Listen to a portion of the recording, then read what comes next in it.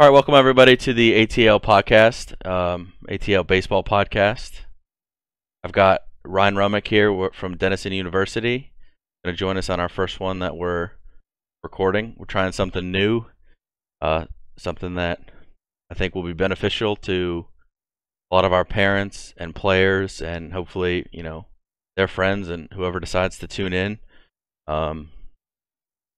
I brought Roman to be my first guinea pig guest because we go back a ways. Sure, we'll get into that today. And he's one of the most well-spoken, thoughtful individuals I know. I thought he could shed some light and help us dig deeper into the recruiting side of it. So, Rome, why don't you go ahead and give me a little bit of background of your coaching, playing, before we get going here today. Yeah, first, thanks for having me on, Shep, and I hope I don't embarrass you. I know too much about you, so I think first off, played Division I baseball at Akron a decent while ago. Then started coaching Division II baseball in West Virginia. That's where I ran into Mr. Shepard, and then went from there to Denison. Was here for a couple years. Got the pitching job at Dayton. Was at UD for 3 years, went to Ohio University for about a year and a half, then got married, took my old job back at Denison, moved back to Columbus, and been back for, I think this is 6 years now back. So been around the block a little bit, a bunch of different levels of baseball. Obviously played there and then coached at a bunch of different levels. So it's been a little bit of a journey. Yeah, I think, aside from being able to get your point across and articulate yourself very well, I think one of the reasons why I thought you'd be perfect to be on here first is you've been at all the different levels.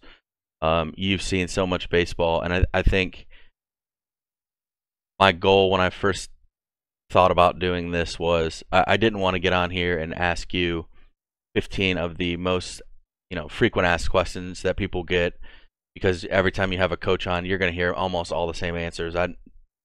When I sent you, I said, "What do you want to talk about?" I think I framed it as like what drives you up a wall, or what gets you out of bed in the morning. And the first thing that you said to me was, what the different levels of baseball look like, which is kind of a nice little smooth transition in our first topic today. And you being everywhere, I really think you can identify that almost better than anybody. So go ahead and take that and run with it. And yeah, I think honestly, it's interesting because I think a lot of people fail to have a ton of perspective as to what they mean when they say certain things like, "Oh, this guy's a Division I guy," and then if you immediately ask, "What's that mean?" I think a lot of people can't really articulate that.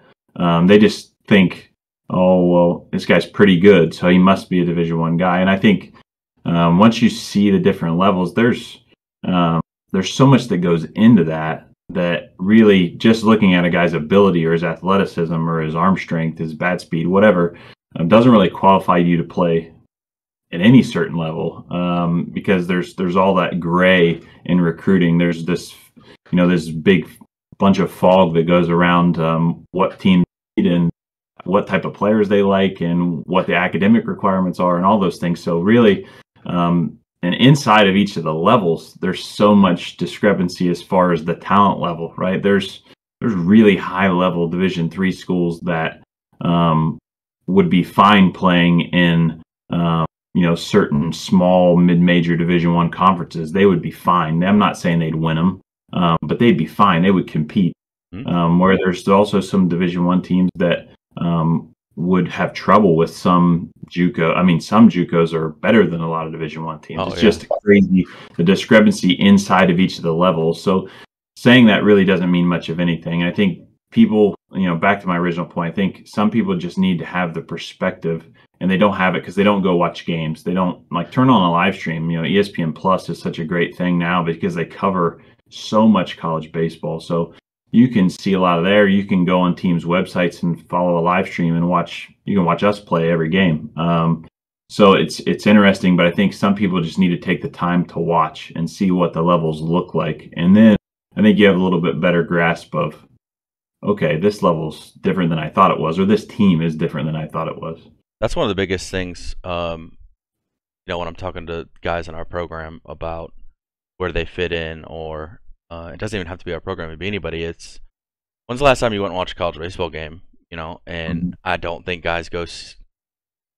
You obviously pulling up live streams is great, but if you went and watched, Emory play Denison, WashU play Denison, um, it will blow your mind at the arms you see coming out of the bullpen. And I think one of the misconceptions is Division 3, you're going to be trotting out guys that are throwing 75 left and right, and that's just not the case at all.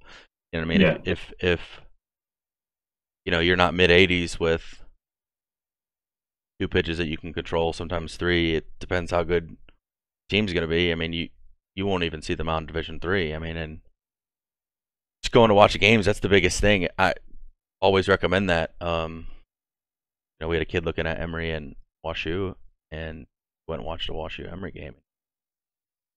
Oh my God, I yeah, had no idea. And they get off the bus and they look good. They're big, they're yeah. strong. Like, hey, if you want to be a Division 3 baseball player, you got to even go up more levels than you are.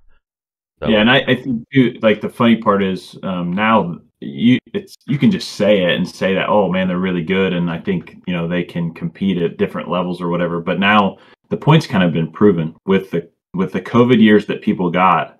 You're seeing Division 3 guys have grad years left and go play Power 5 baseball and play. And now in the past, there you can look at the draft and say, okay, well, it's only 20 rounds now, so like a lot of Division 3 guys aren't getting drafted, but they're playing pro ball. I mean, WashU there for a couple of years ago, we played them in a regional. Their number one is in AAA with I think the Cardinals, and their shortstop's in AAA I think with the Yankees. I'm not sure exactly where he's at, but like that's two guys on the field that are in AAA right now in just a few years.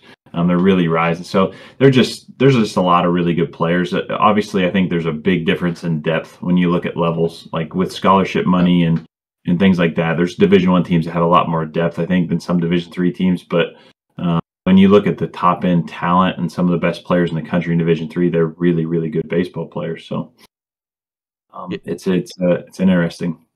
yeah, the depth thing is always the biggest difference. You might have 2 through 5 hitters can compete with a lot of the Division 1 guys, but Division 1 guys, they're just gonna have a lot more of them. And I mean, that's just having the different levels and whatnot. And you know uh I guess we'll move on to the next question or next topic you wanted to speak on, is being recruited versus being mass communicated with. And um I love that you brought these topics up, because it's some of the most questions I get from parents and from players. And sometimes it feels like I'm the bad guy or the bearer of bad news when it's a mass communication email and you have to say that. And or they hear what they want to hear sometimes, and that's and my job makes it a little bit tough because I'm not always trusted. So why don't you go ahead and just expound upon the difference between being recruited versus mass communication? Yeah, it's just part of this business, right? There's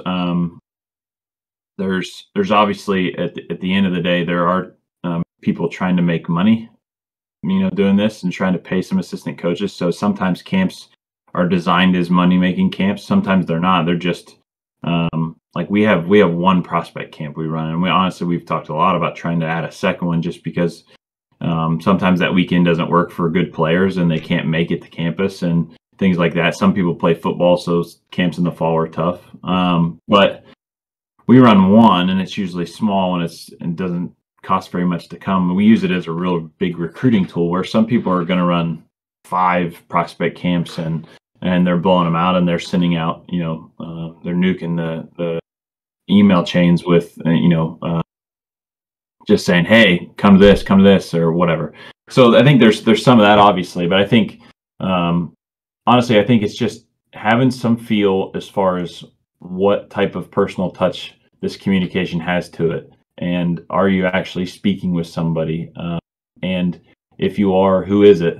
Is it the director of ops, or is it the recruiting coordinator?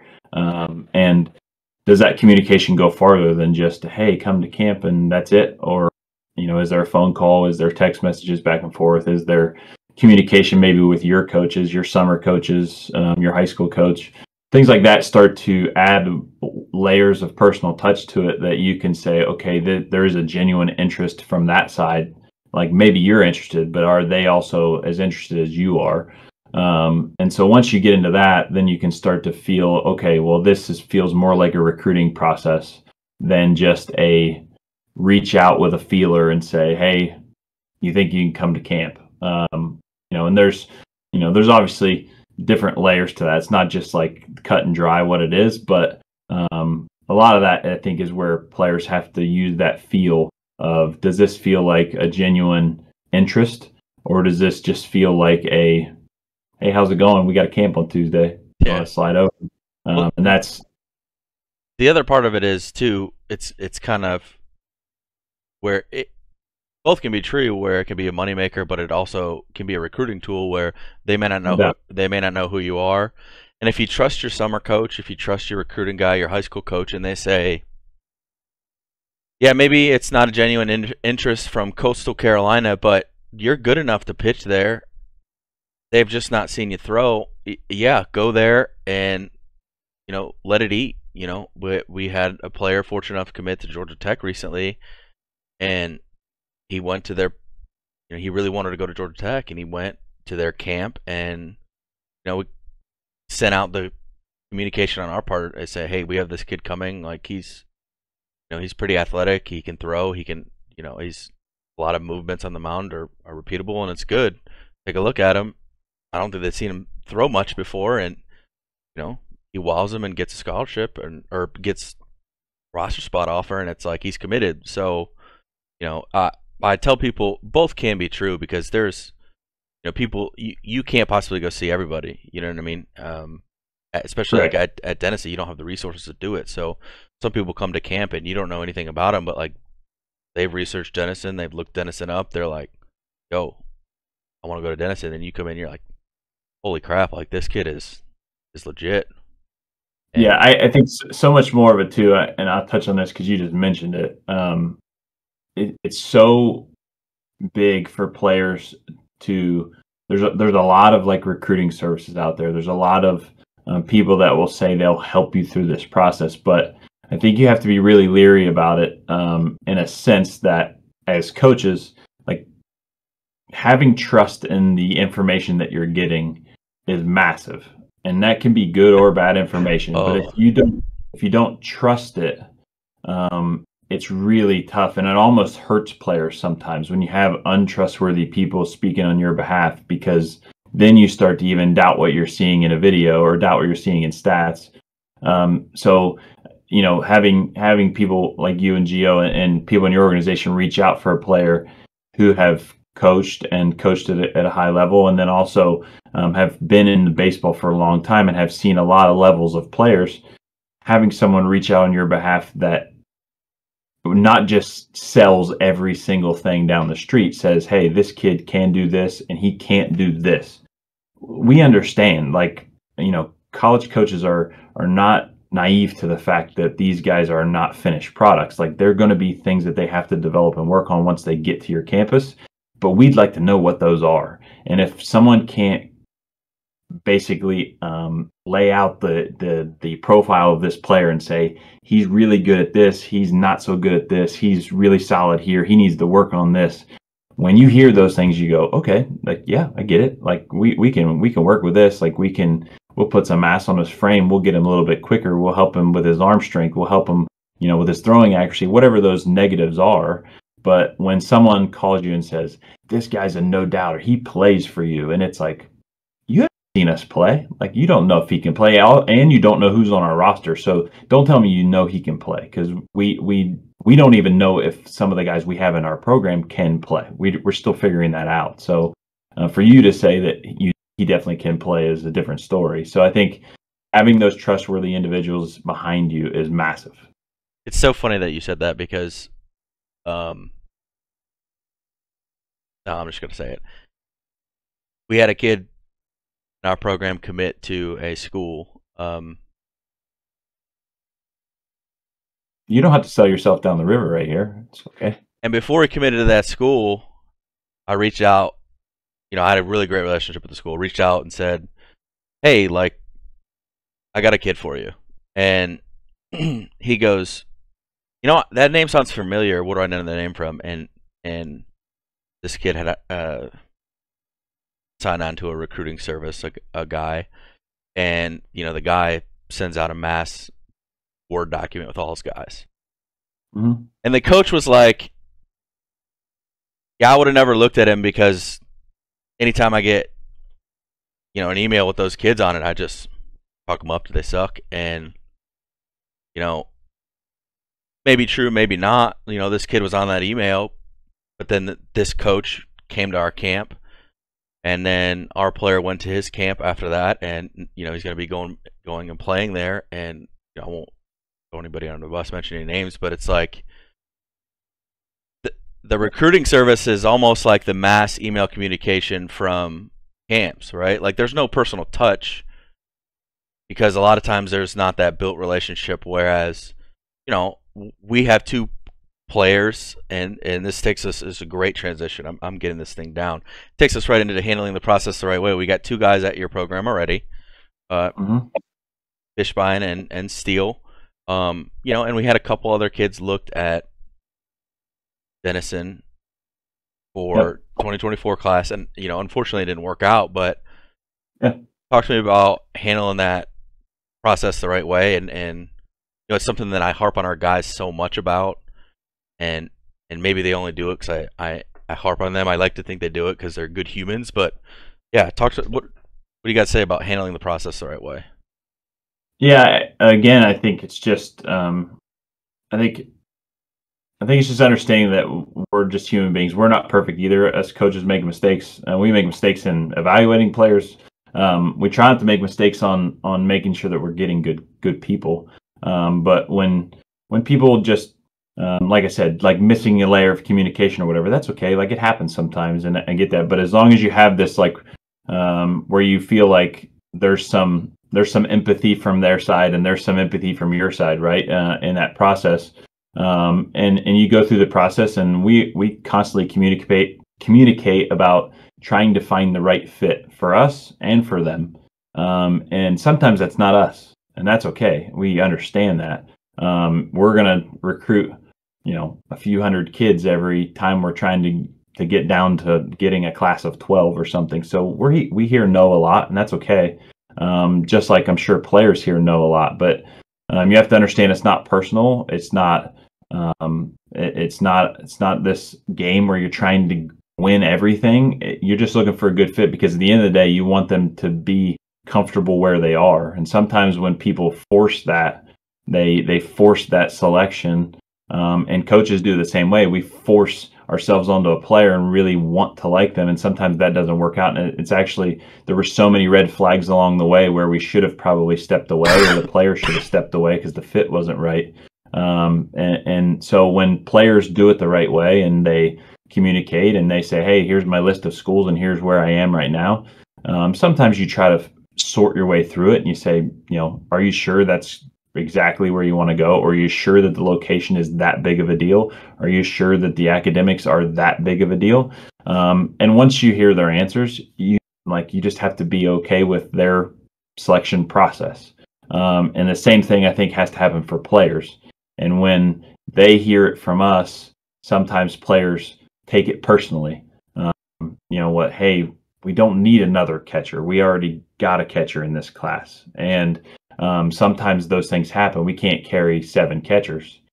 So when that conversation happens, you hope that players take it the appropriate way. But they're 17, 18 years old, so sometimes they don't. But when players do it the right way, they call, they say, "Hey, look, this was a really tough decision, but this is where I want to be. And, I thank you for the process. I thank you for the interactions, the conversations, whatever."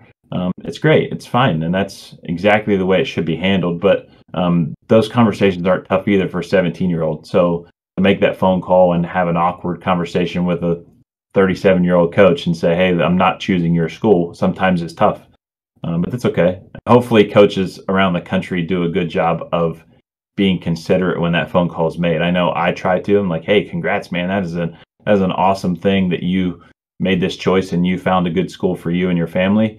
I try to do that every time. But sometimes they sting, and you go, okay, well, good luck, man. And yeah, you hope that happens around the country. I'm not sure it does, but I think there's obviously college coaches, it's a fraternity, and I was on the other side of it, and it's you being nice and saying good luck is usually not what you want to say, but they're now being on the other side of it. There's definitely coaches that don't handle it the right way, but the same college coaches will be pissed off at a kid if they don't handle it the right way. So it's definitely a two-way street. I mean, when he reached out and said, I think I'm going to commit elsewhere other than Denison, what should I do? I said, call Rome and tell him. And he was like, what do I say? I said, just tell him you don't want to, Denison's not in your consideration anymore, and just tell him why. He was like, well,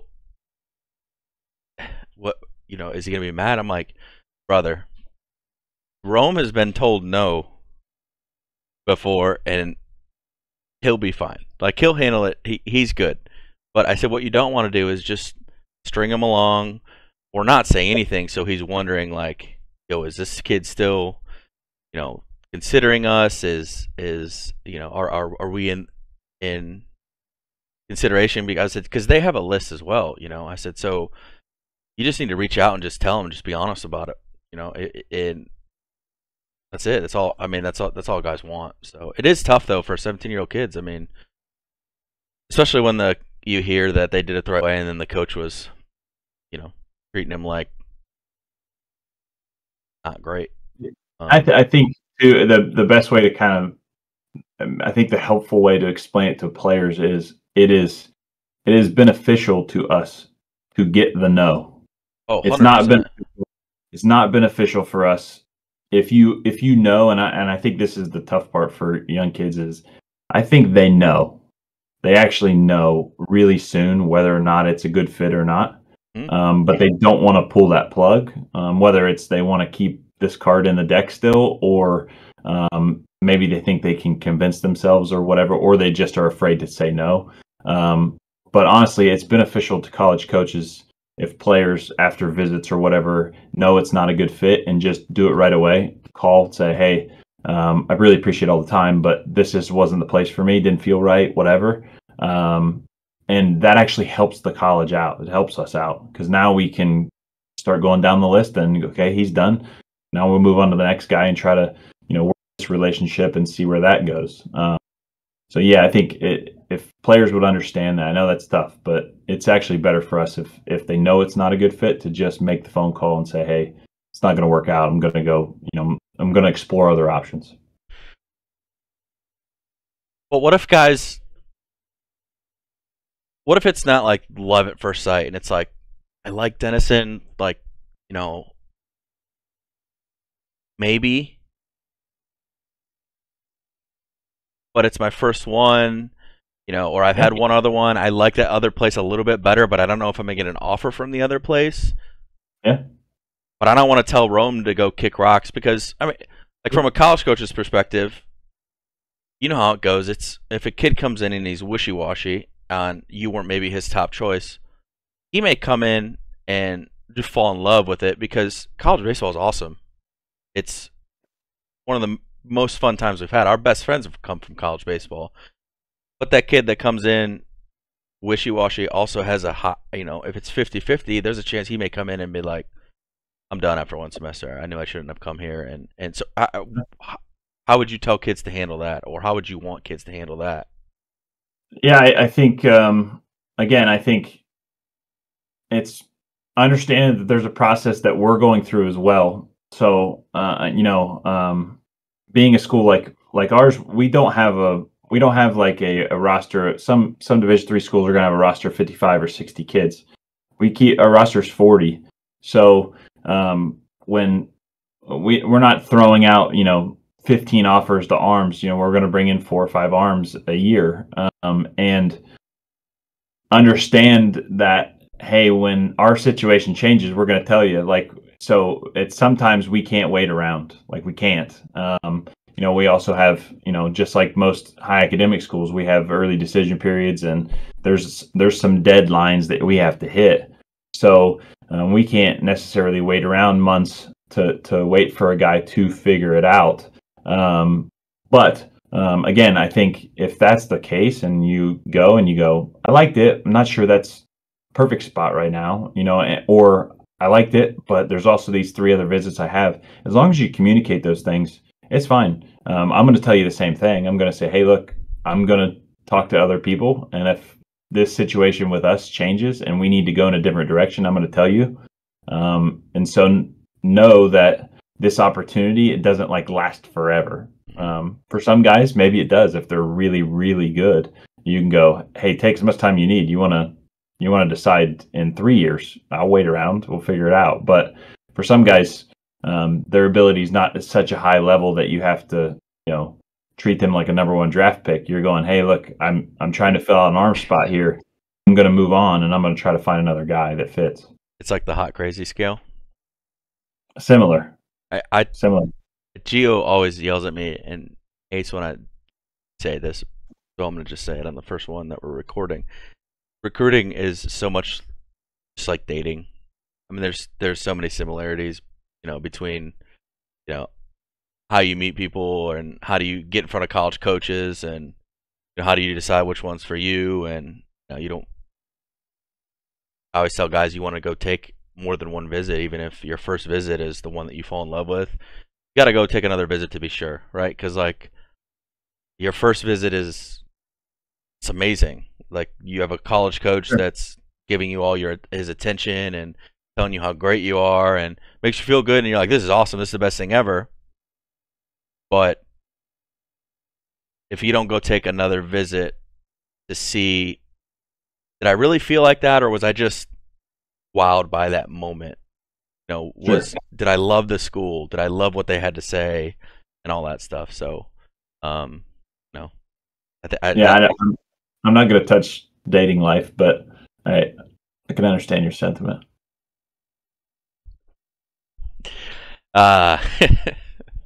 All right, recruiting perspective.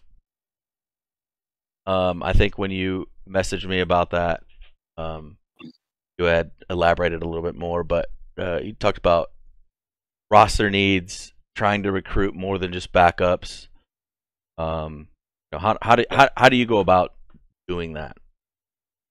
Yeah, I think when we were talking initially, I was bringing up points about, again, just understand there's another side of this. It's not just like you trying to find a school. There's the school trying to play their own game. It's the admissions department trying to play their own game. So once you have a little bit of perspective on what is being, I guess, trying to be executed by the team. So if we are, have a positional need for middle infielders and don't have a need for outfielders, and you're an outfielder, this may not be the right fit. The timing is just off or whatever.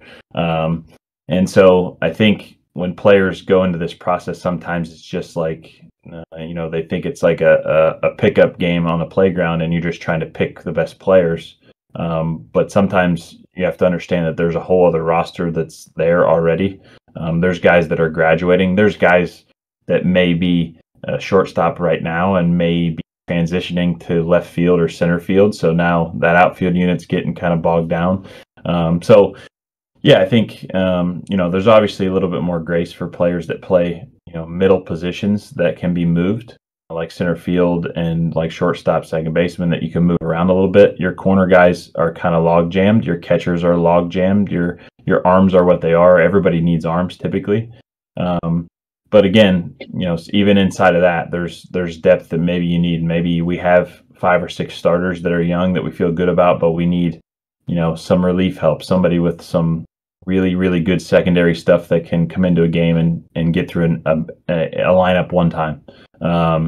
So again, you're looking at all those things. And with the caveat that, yeah, we still need good players. We're not going to try to, recruit players that we think can just slide in behind this guy. We're trying to find guys that are as good or better than what we already have. And sometimes when you go watch an inter-squad scrimmage or whatever, you go, I can play. Look at that guy. And you may not have the understanding that you're pointing out the 28th, 29th guy on the roster who doesn't have an at-bat.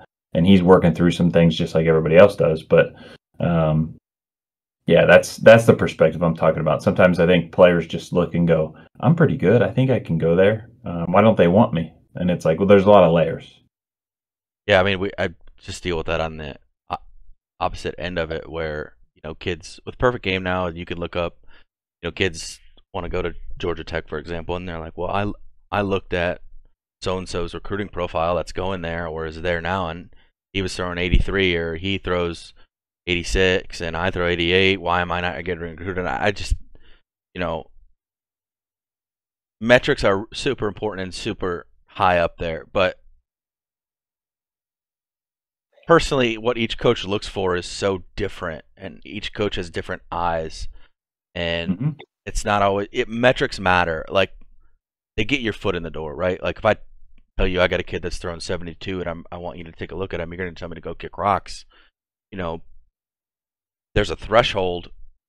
But if I tell you, hey, I got a kid that's 84 to 86, two-pitch mix, whatever, that's at least going to get you there. Now, I know you won't recruit anybody that accidentally cuts their fastball because you think that means that they can't control it, and I know all the little things that makes Ryne tick, but at least the beginning metrics get you in the door. And I think when I'm telling my guys and our players about why recruiting video is important or why metrics are important is because that's like the outer beauty before they get to know you, right? Like, that's like, oh wow, like that kid, his xAbilio is like 96, like that's great. Or this kid runs a 6.4, like, you know what I mean? And if you just don't, like, those kids that aren't showcase players, it's so the kids that you got to go watch, right? It's like, for me, for example, when you coached me when I played, I would have never got recruited out of a showcase